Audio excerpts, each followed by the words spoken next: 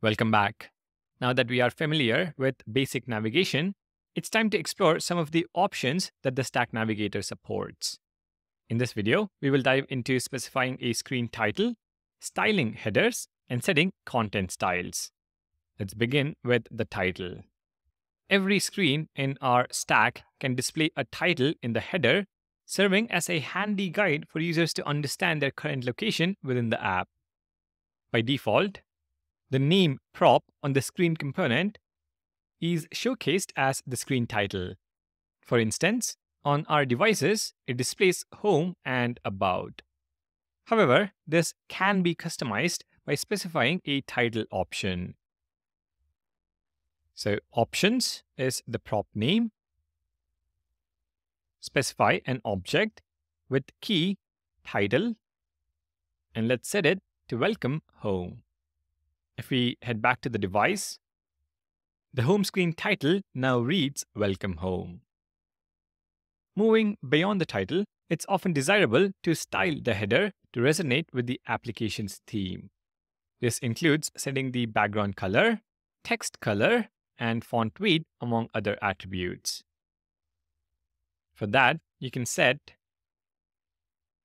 header style, which is an object, and we set background color, header tint color, and header title style. Font weight bold. Save the file and head back to the device. And you can see a purple background, white font color, and a bold font weight for the title. Next, we have the header left and header right options, which allow adding custom components to the left and right of the header. Let's add a simple button on the right-hand side of the title. So header right is the option, and this is going to be equal to a function that returns a component.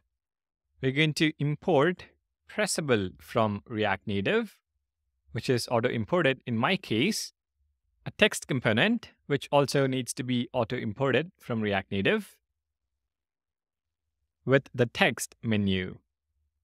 For pressable, I'm going to add an onPress prop with a simple alert that displays menu button pressed. For the text, I'm going to specify the style prop where we set color to white. Let's also add font size and specify 16. Take a look at the devices, and we have a pressable menu element on the right-hand side. Alert, menu button pressed.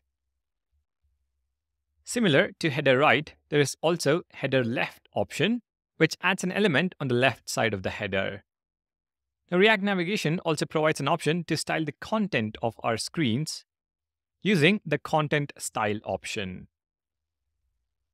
For instance, setting a background color is as simple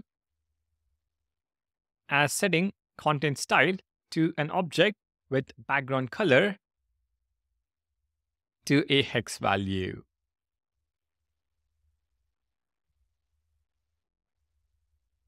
Our screen background now has a faint shade of the header purple color.